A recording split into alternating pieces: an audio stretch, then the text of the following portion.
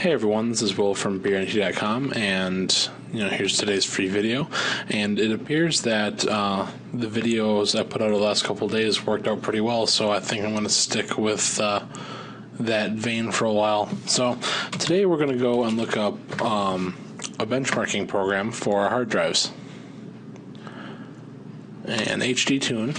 And there's the new version, which is the one you pay for, and then there's the free version, which is this guy. Old, kind of out of date, mostly works on just about everything out there though. So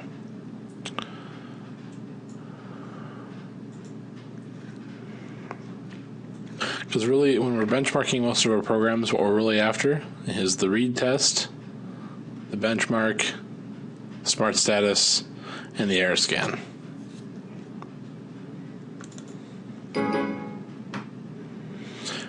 Now, what this will do is allow you to test the actual speeds of your drives. So when you're looking at, maybe purchasing a new hard drive, maybe getting a bigger one, maybe you're just wondering, why is my computer so slow?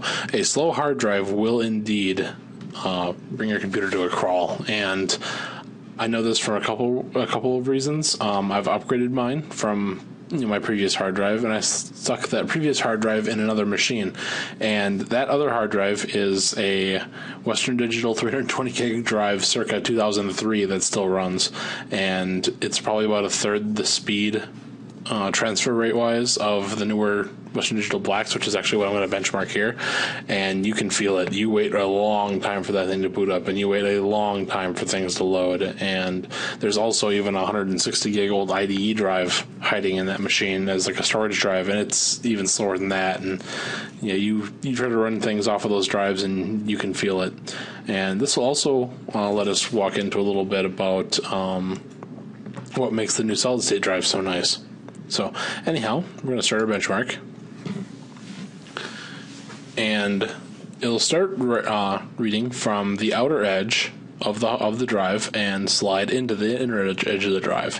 Why this is important is because you have a higher rotational speed on the outside of the drive. There's more drive spinning by it at the same amount of speed, so you end up with some nicer readings.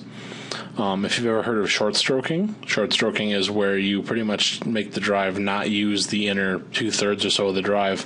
Western Digital Raptors have been short stroked. Short stroking is also common sometimes in like a business application where you need a lot of performance.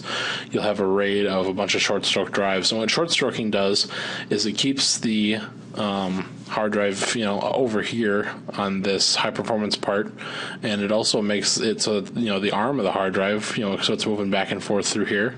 The arm of the hard drive only has to move so far instead of over the whole thing, so it's got a lot faster access speed.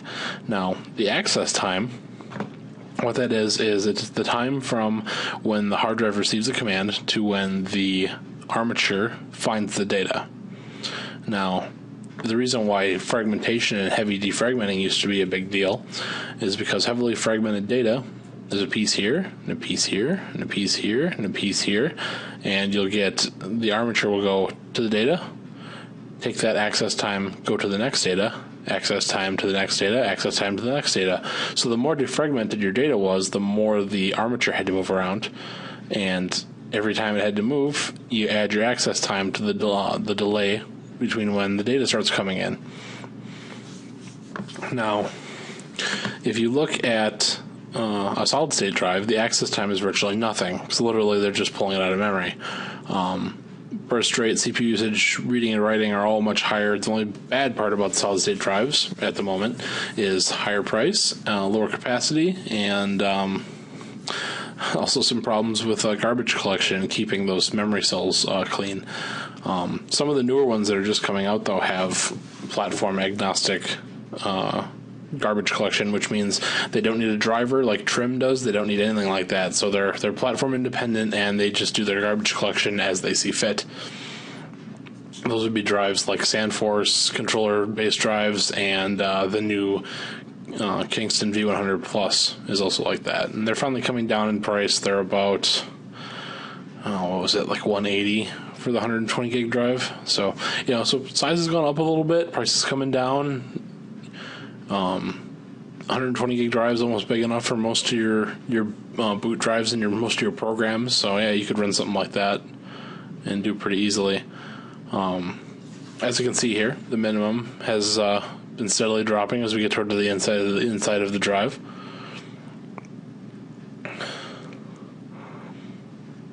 This really isn't too bad. I mean, it's sustained its read for quite a while. And your maximum is when you're gonna the amount of data flowing from one to the other. So I mean, you can kind of take one in the middle here. Not always the case though. CPU usage is how much CPU the machine is taking. Burst rate is how fast because the hard drives have a cache. Burst rate is how fast the data from if all the data is in a line, how fast can it just pull it out? So then there's the access time, 18.5 milliseconds. Kind of not such a great access time for I think that's supposed to be a black. I mean, you can look up those numbers, and they should tell you what they are. So in this case, we're going to look for a WDC. Let's just do WD. WD 1001 FALS. And it's a Caviar Black, standard 7200 RPM. I have the same or similar to the same drives at home, and I get a little bit better minimum than that. But anyhow, so after you've run this thing, you can take a look at your hard drives, or if you're looking at buying a new hard drive, you can now make a little more sense out of the benchmarks that they're giving you, like on the benchmarking websites when they say, this has this such and such access time. Access time is going to make the system feel more responsive. If you're doing a lot of large transfers, you're going to want more a higher average and higher maximum file transfer speed. So yeah.